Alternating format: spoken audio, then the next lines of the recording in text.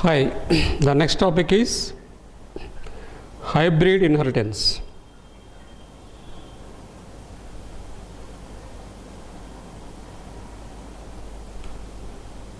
Hybrid inheritance. So far we have seen multi-level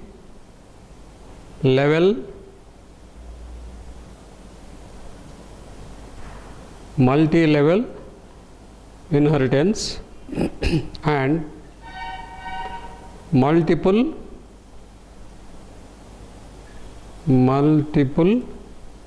inheritance.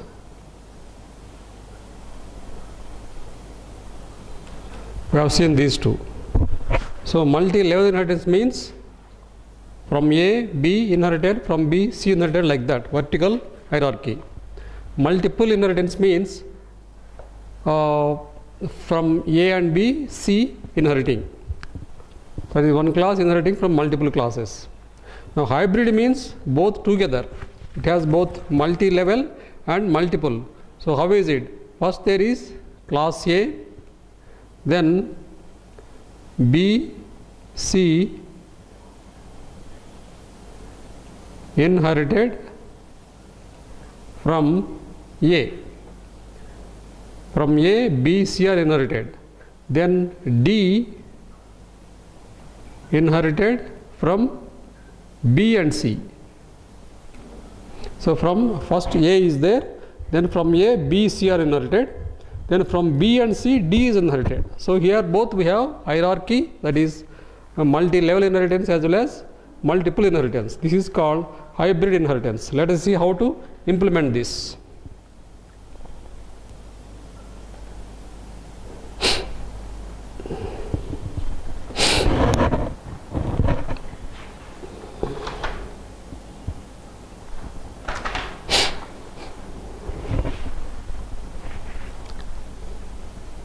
Now in this case, from A, B and C are inherited, and from B and C, D is inherited. So in B there is a copy of A, and in C there is a copy of A, and in D there will be two copies of A, one from B, other from C. So B has a copy of A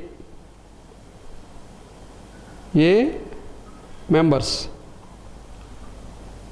and C also has copy of A members. D has two copies of A members, one copy from B, another copy from C. So D has two copies. So there is ambiguity. To avoid this, we will do what is called virtual inheritance.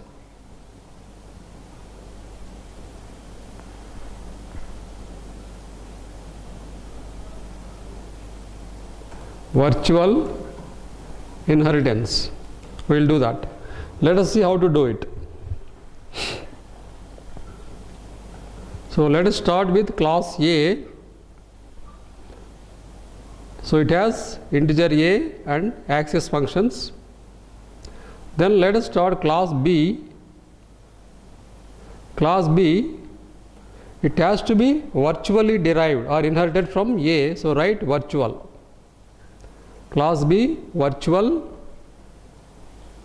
public A. So class B is derived virtually from A. Similarly, class C is also derived virtually from A.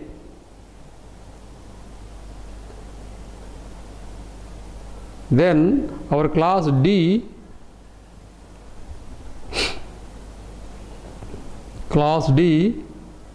is derived from B and C. Public B, public C. This is normal derivation. So here we can see class A is independent class, then class B and C are derived individually from A, independently, but virtually. You should specify virtual. Then class D is derived from B and C. So when B and C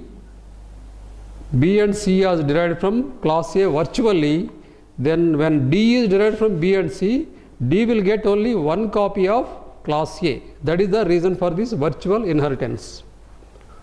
So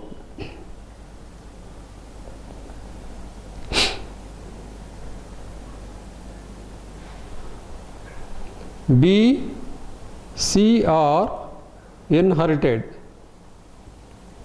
from A virtually. Then D will have only one copy of A. This is the reason. So this is why they have to be derived virtually. Now let us do an example on this.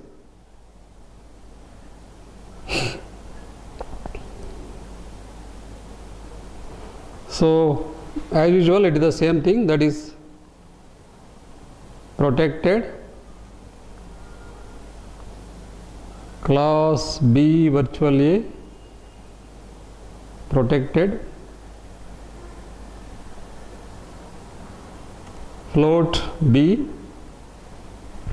then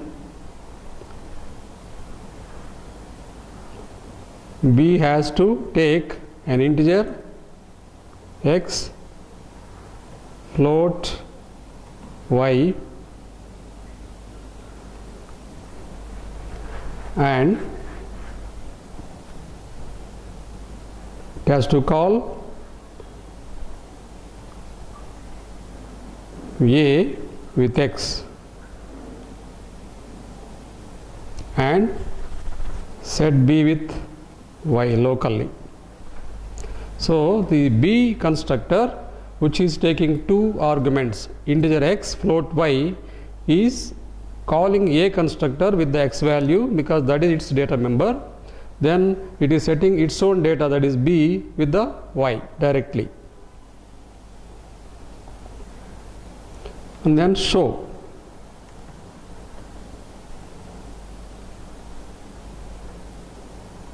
See out A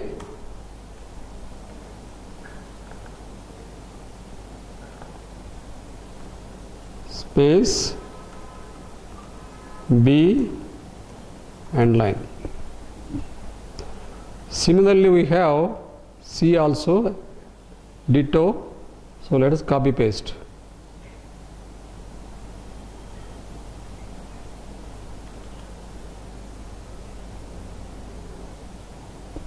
I think there is already one C, let us delete that.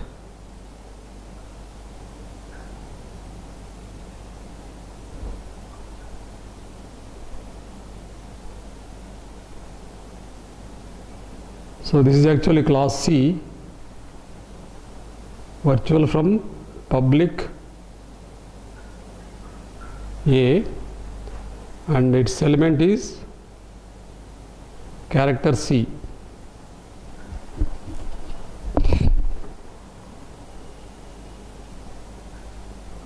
So this will take integer X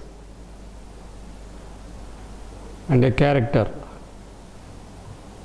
Z, AX, here it is,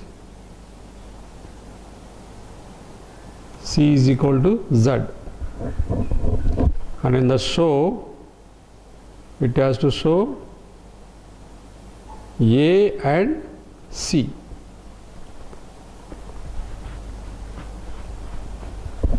Now we will have class D hybrid from B and C.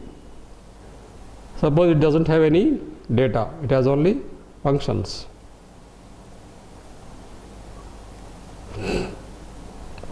So constructor, so D constructor, which will take all the three, int X, float Y, char Z, and it will call A with X,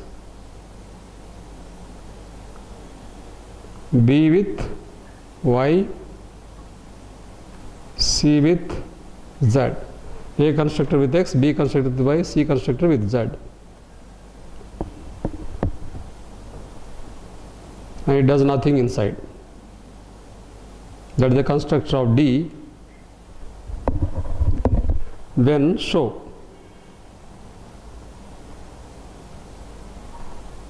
It will simply display all of them.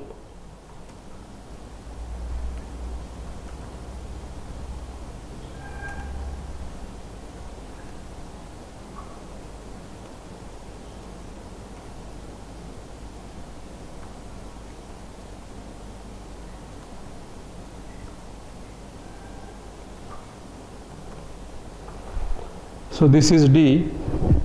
Now let us let's run first. Now here we are getting an error. The error is, since D has only one copy of A, this is the constructor of D which will accept integer, float and character.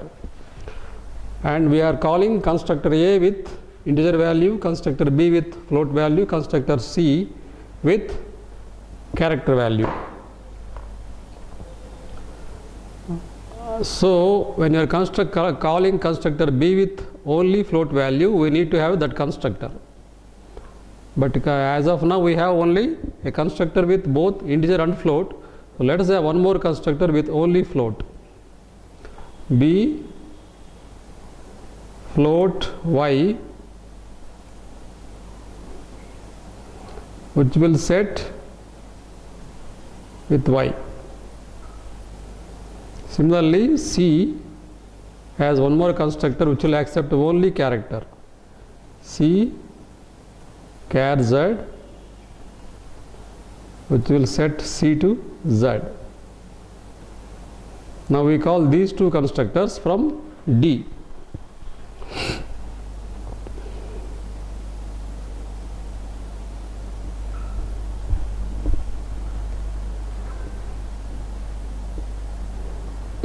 Clear now?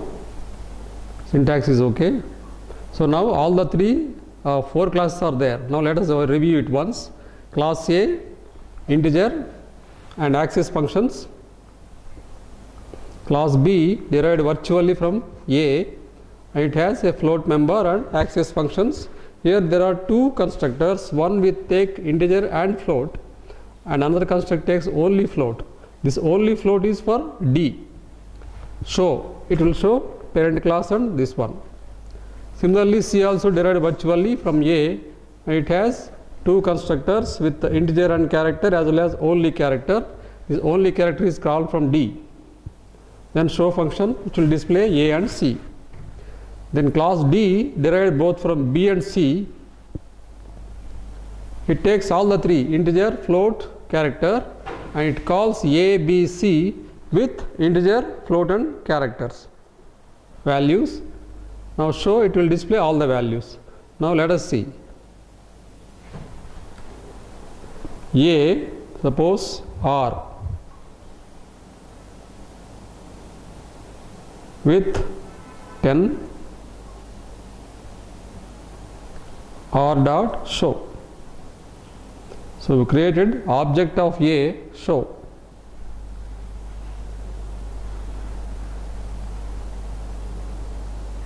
Display 10. Now let us create B, but the value is float, suppose 20.75, show.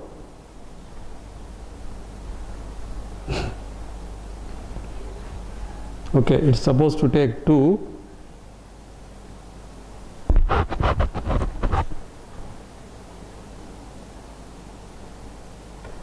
B with integer, comma this, run. So in the main we create an object of B with integer and float and show, run, displaying integer and this one. Then C, integer and character, dollar, run, displaying integer and character. Next is D. D, suppose U. So this we have to give all the three, that is integer, float, character.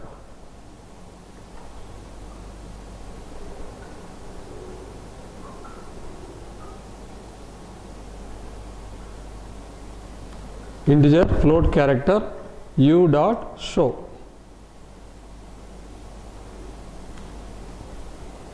Run.